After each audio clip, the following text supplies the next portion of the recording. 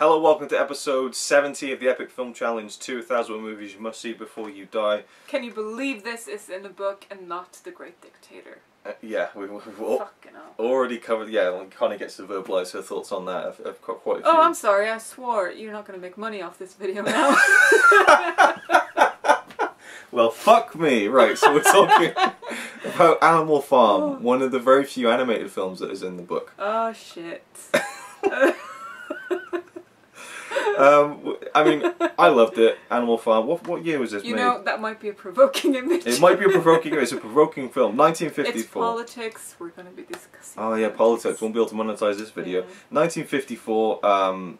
British animated film. Was funded by the CIA. There was some political kind of reasonings for this film being put out and stuff. We're not going to get into all that. It is based on the classic George Orwell book, Animal Farm, where we have this group of farm animals who rise up and kind of overthrow the farmer who runs the farm, who's not a very nice guy. They drive him out, and then they start their own society. We have two figures in the farm called Snowball and Napoleon. These two pigs, and they both want to kind of run things and become the dictator of the farm. They rename it Animal Farm.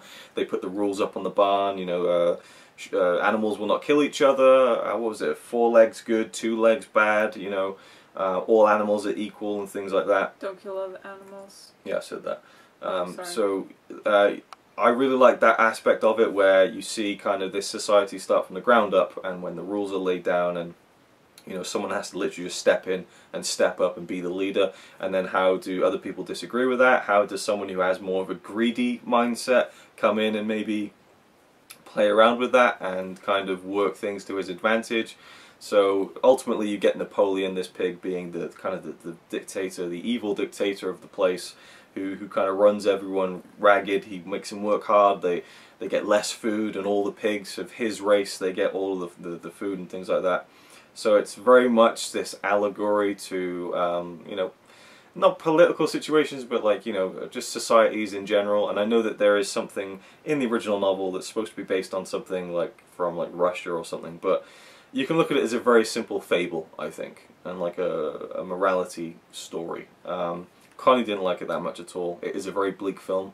You know, you see animals get killed, and there's not a lot of fun in it. There's some funny little moments and gags, but they're few and far between. And by the time you get to the last half of the film, it's really very, just, again, bleak. The only word I can think of is bleak.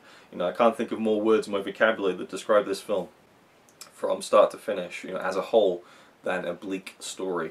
There's no real big happy ending. You know, even though you kind of get to see something that you're probably wanting to see, it doesn't leave you with the kind of, whew, you know, Disney feel at the end.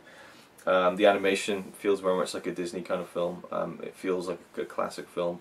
I really enjoyed how it moved, how the story went from, you know, bit to bit, and I just enjoyed all the pieces that went together. It was not hard to watch, but definitely kind of, again, bleak.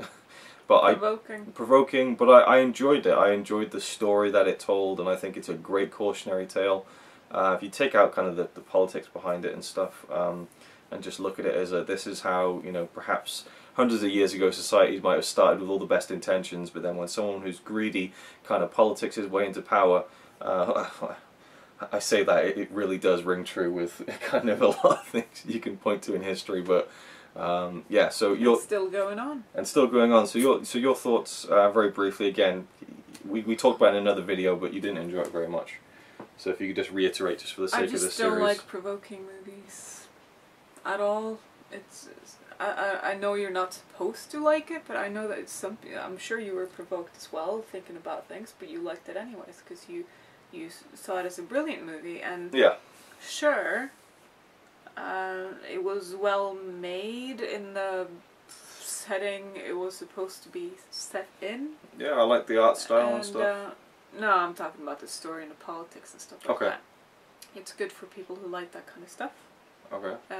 Drawings were good, animations were good. It wasn't a bad story. I thought it dragged sometimes. Yeah, yeah. Not dragged like... Yeah, we kind of disagree a lot on this one. Yeah, there's stuff that could have been cut out. Like, I found it unnecessary because it kept going for too long. Yeah. Like, I got the point. Next scene, come on. I kept looking at the watch, the clock. Oh, that's a shame. It's not a very long film either. I felt like 2 hours. Wow. I was so happy when it was over. Mm. I don't want to see it again. Yep. And yeah, just certain parts of it just like pissed me off. Like I looked away once even. Yeah. And it's a freaking cartoon. I know, but you know, I knew that you would like it, I guess. well, I wasn't sure. I liked the voice acting. Every voice is done by the same guy, so I think that Really? he did a good job in kind of voicing some of the humans and all the animals. Not many of them speak though, and I liked that. There's only a few animals you actually hear speak, and they speak in a very kind of animal kind of way. So it wasn't like just picture perfect, clean human voices behind the animals. But then a lot of them didn't have voices, and so kind of I liked that. How many ones who spoke were the pigs, weren't there? True. Yeah, actually thinking about it. 3 pigs spoke. That's Three it. pigs. Is it? You're right, actually. Yeah. I feel like there was no. Yeah, you're right. I think you are right. It was And only the pigs. the narrator, of course. Oh, and there was a narrator. Which was a pig, I guess. I don't know. No, the narrator was just kind of a faceless. I liked the narration. It really guided you through the story well and concisely and things like that.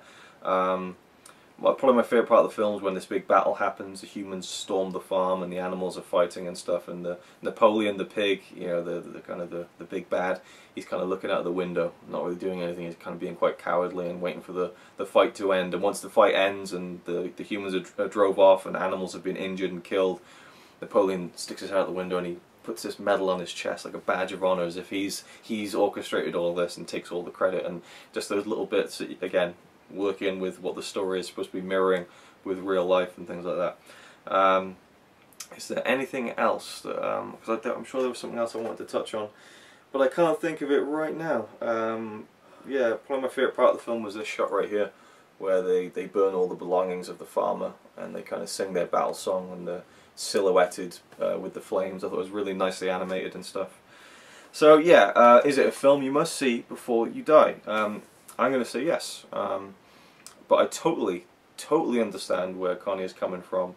Perhaps not with where it dragged. I don't think it dragged, but definitely. Not everything. No, not everything. Certain, Yeah, like parts of it that I just thought, But I totally understand you not enjoying it. I totally understand you never wanted to see it again.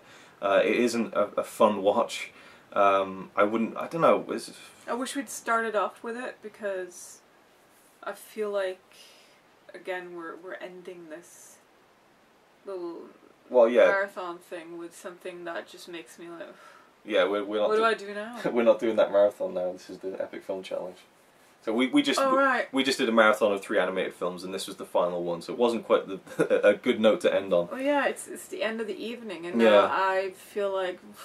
Yeah, it's a downer. It's a downer of a film. Yeah. But I do think you should see it from an animated, if you're into animation, because it's the first, I think, British feature-length animated film. I just think it's very well done. It's a story that has a good moral to it, even if it is hard to watch, and I think it's a classic. And so, yeah, it is a film to see before you die. What about you? Based on what you're saying, it being the first feature-length. That's just like the cherry on top. I don't think that's necessarily a reason that it has to be. If you want to say no, absolutely say no. I think it sends a message as well. Definitely. And just because I was provoked and I didn't like it and I don't want to see it again, doesn't mean that other people shouldn't. Right. So I think other people should watch it. Okay. I wouldn't put it on my bucket list, but of course I would be very happy not having seen it. Right. But like if I could send a message to my past self and go, you don't want to see this movie, just do something else, play on your DS. Yeah. Then I would have listened. But other people would probably enjoy it more. Some people out there like being provoked for some reason. Yeah. And just like watching those kind of movies. Yeah. So, yeah, sure. Is it a film must see before you die? Yeah, sure. Yeah, sure. Just sure. Watch it. Probably the weakest yes you've given so far, but yeah. But it's just because my opinion is this. It's like I don't want to, Yeah. not recommend it to people. There are people that there are movies out there that I don't like at all. Yeah. But it doesn't make it a bad movie. It's true. I think it was the film Alice that I said it is a film I'll see before we die, even if I didn't love it, because I think there's something special about it. So, you know, I think you do have to kind of take into account, you know, in a wider sense of things, would other people enjoy it, I guess. The Color Purple, I think, as well. The Colour Purple, you said that, yeah. Oh, that movie was so freaking boring. Well, yeah, but I thought it was a good, like, it was very well made. Yeah. So sometimes it's just like that. that's what I was going to say. Actually, I think I remember what I was going to say. You said that you don't like provoking films. Yeah. Schindler's List has got to be in the book, surely. And I Yeah, know and that I don't you've wanna seen see it. that Yeah, again. yeah. I know that you've seen it, and you've said to me many times you don't want to see it again. So. But I want you to see it. Right. Yeah. Schindler's List. So there you go. That's the movie you got to see it before. Right. You die Exactly. as So there we go. well. So it's just my opinion, but at least I'm open. Yeah. For other people to watch stuff. Yeah, I think that's good. But yeah, anyway, Animal Farm. You know, it was what it was. I did enjoy it quite a bit, but definitely not one for the kids. I don't think. No. Even though it is rated a U, Which is ridiculous. universal for all. I mean, there's nothing like really bad about it, but just I don't think it's suitable for all ages. You know, It's too violent. Yeah, and I feel like it's quite an adult story. You know, when you really Kids wouldn't understand it either. Yeah, I mean, it's a very serious adult story. Kids probably wouldn't understand what it's trying to say, and also, you know, the moments where it's kind of, you know, kiddie bits, like there's this little tiny creature that does these little gags near the beginning, that would probably entertain kids for about, you know, 2 minutes. So, yeah, anyway, that's it. Thank you for watching, and I'll see you in the next one.